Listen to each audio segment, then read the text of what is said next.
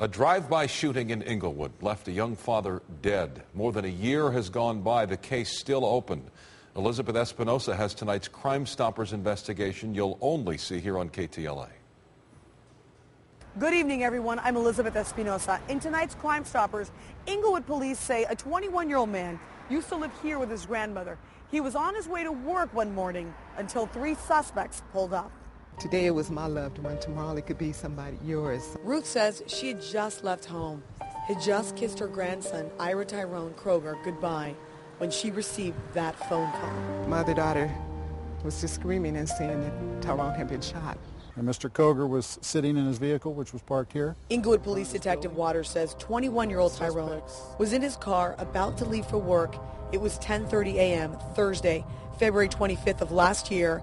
Outside 833 West Beach Avenue, there were three male Hispanic suspects. The suspects pulled up on the driver's side of Mr. Kroger's vehicle, fired into his vehicle. Did they say anything?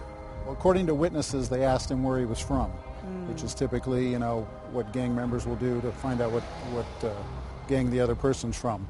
Oh, God. Tyrone's family says he was not in gangs. He had just turned 21 and was a cargo handler at LAX and a dedicated father to his 8-month-old daughter. It feels like a part of me was killed that day.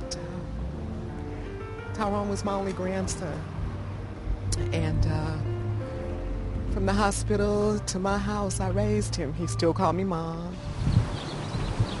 Mrs. Allen says Tyrone always protected Grandma and the rest of his family. Beside being my grandson, he was my best friend. We could talk, we could share things. He would tell me anything. We could tell each other anything.